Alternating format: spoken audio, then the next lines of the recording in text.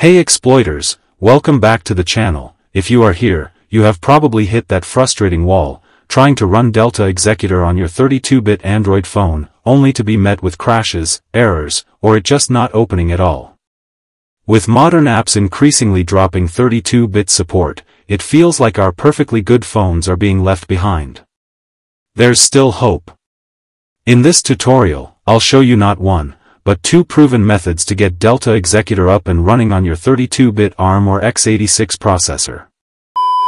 The first thing to know is that the developer of Delta Executor are already working on a fix for 32-bit phones.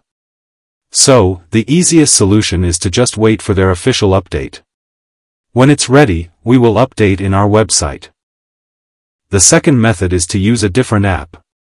If you need an executor right away, you can try other executor that work on 32-bit phones.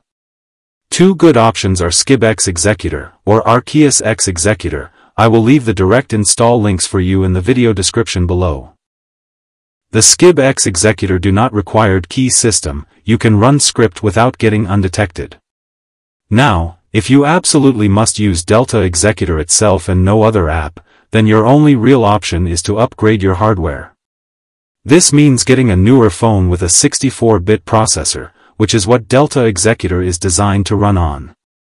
And that's it guys. By following these methods, you can run Delta Executor right on any Android phone. Thanks for watching guys, hope this video helped you out. Please like the video, subscribe our channel for more Roblox tutorials.